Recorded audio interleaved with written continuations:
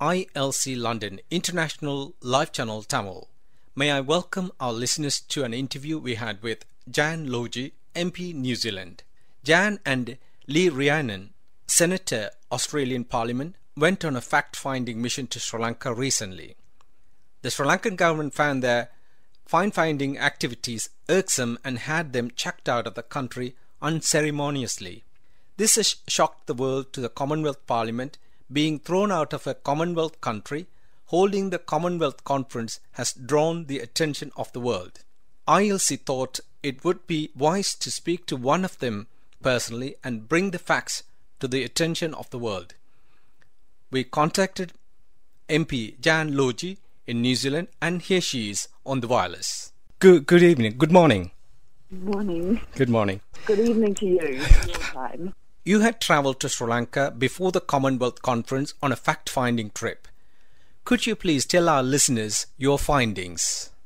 Look, we were there a very short time, but met with maybe 30 people, members of Parliament, some of the new provincial council councillors, and human rights activists and lawyers, and some priests.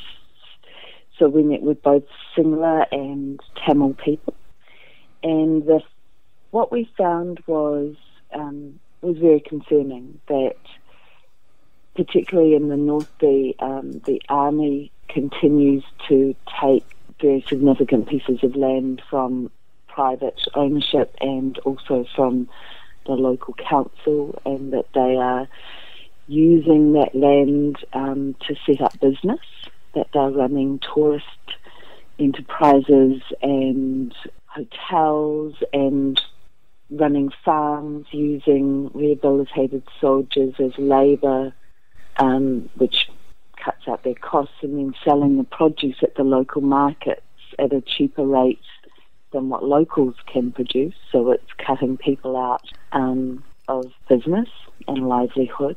We saw the entire press and the bullet shots in the walls and the burnt out press from just this year that showed that the targeting of free press is still very real, and that they were very circumscribed in what they can report.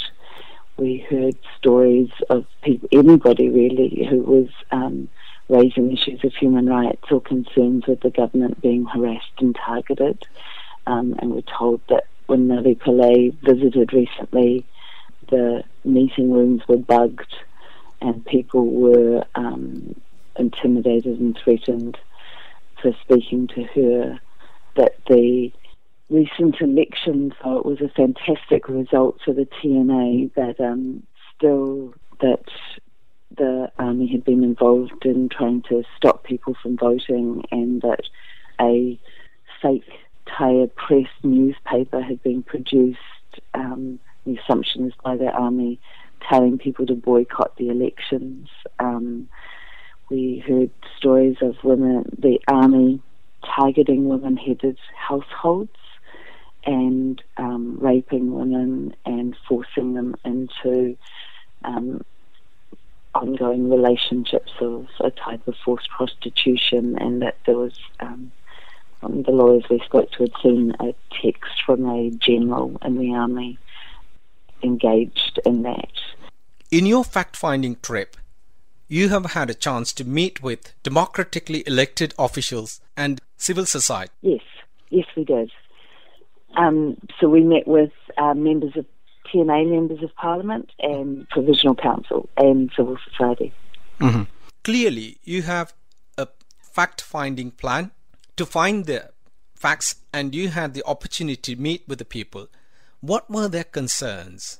Well, the concern is that the state is becoming more authoritarian, that the people are still not free to speak, and people still don't have access to an independent justice system to address threats, and that their land is being taken, and the government is moving similar people up into the north to displace. But President Mahinda Rajapaksa 2 days ago told the whole world on a press conference things are moving well and the development, resettlement and reconciliation is going according to their plans. What is the problem? The problem is that's not true. And there's been so many international reports telling us that that's not true.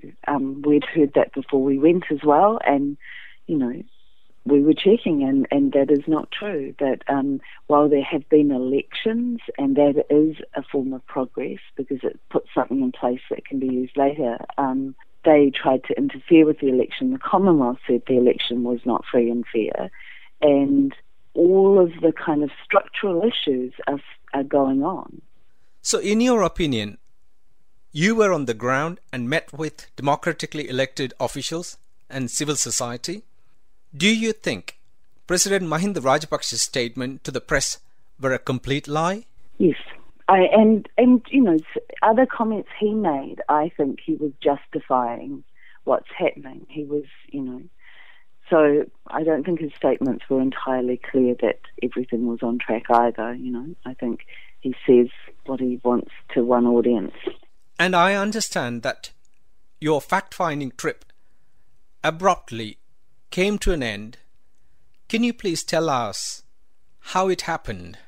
Yes, there's disagreement about this as well. We both Lee and I, we applied for the visa that we were advised to apply for, and the only appropriate one was a tourist visa special projects. Mm-hmm.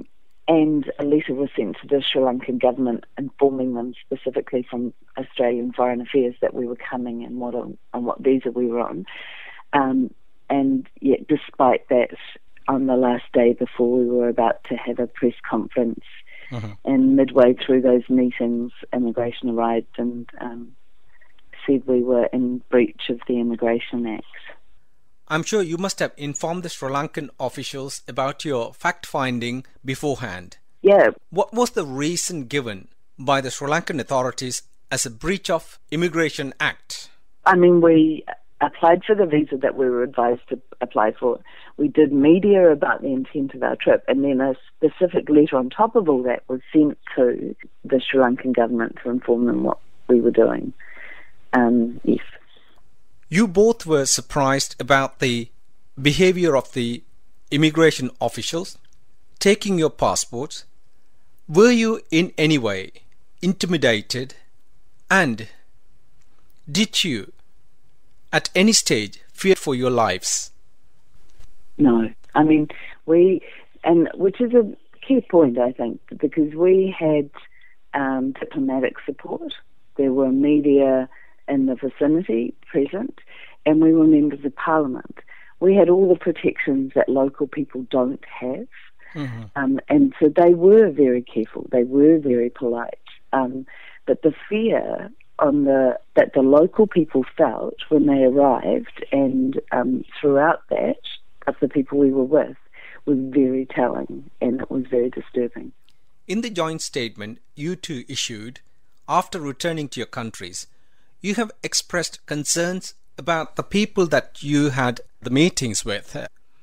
Have they been in touch with you after return to your countries? We have heard that they are okay, but I think it's that ongoing concern for, when Chogham's over, and then again when the UN Human Rights Council meeting's over, and if the attention of the world moves away from Sri Lanka, what's going to happen then?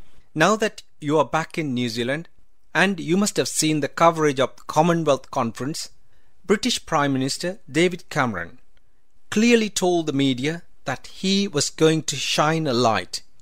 Has he? In your opinion, do you think that his visit has made any difference?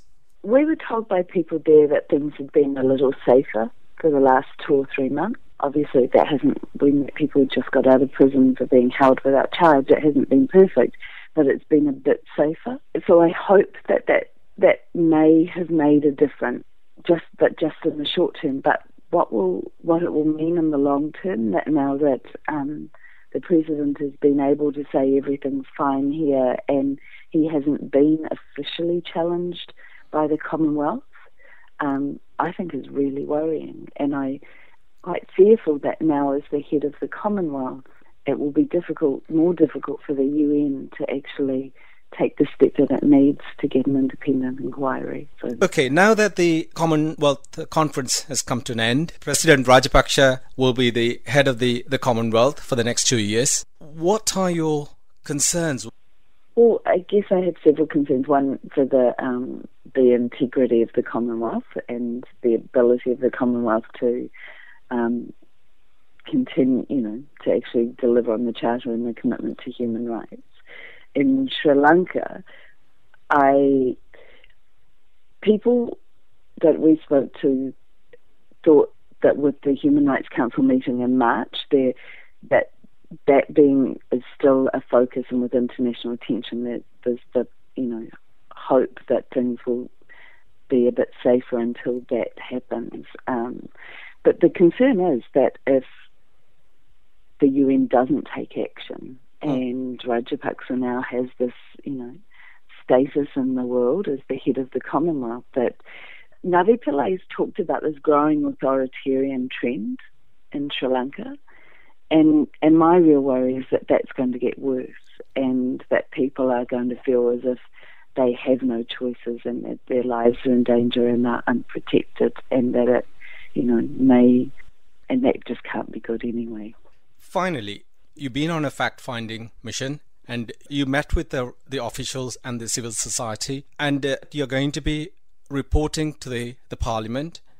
Do you think, in your opinion, will the New Zealand government will take any action? Sadly, the signs so far haven't been good of that. Our Prime Minister has, I think, made several rather unfortunate comments. So I think it's going to take quite a lot to be able to get a change in this government's position. Thank you very much indeed for your time. I really appreciate this. We're very grateful for your efforts, and please do continue with your... Yeah, we will certainly continue the work. Thank you for your time.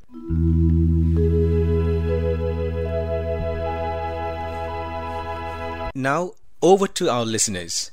We have been listening to an interview with Miss Jan Logie MP from New Zealand. Let us all thank her for embarking on a visit to Sri Lanka and exposing the atrocities perpetrated on the Tamils in Sri Lanka. It was a dangerous mission they undertook, and we are happy they have returned home safely. Let's hope the Tamils in Sri Lanka find their safety they are yearning for. Thank you all. Vanakkam.